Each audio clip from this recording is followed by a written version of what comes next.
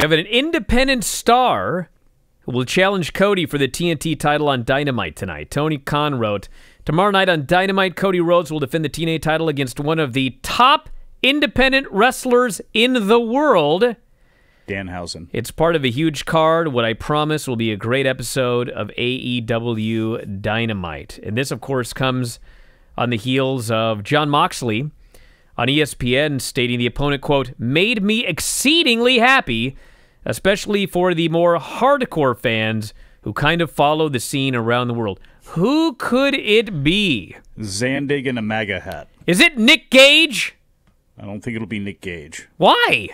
That guy is so over. I'm not. I'm not saying that I would be unhappy if it was Nick Gage, but I just don't think it'll be Nick Gage. I don't know if Nick Gage is cleared for censors for TNT TV. Well, you don't have to give him a little mic. bit get through. Don't have to give him a mic. Does it really matter? Just his presence alone might scare people into an MA rating. You never know. You had to deal with this face to face. You haven't been the same since. I haven't. I retired after that match. Done. I was, what do you call that thing? Choke bombed? There's some horrible choke breaker. He choke slammed me over his knee, and then they double stuffed pile drove me. I was in a neck brace for weeks. And I realized, what am I doing this for? I'm a grown man. I'm a father. I got 2 daughters. I'm putting my life on the line doing this? Ridiculous. NXT has added a match.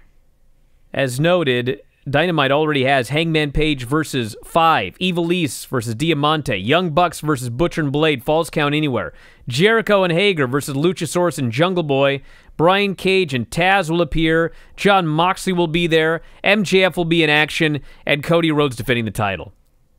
What has NXT announced? Well, they've added Shotzi Blackheart versus Aaliyah. Oh, come on. I'm not making that up. That's what they just announced. We have Karrion Kross, Dominik Dijakovic, and Dexter Lumis versus Killian Dane.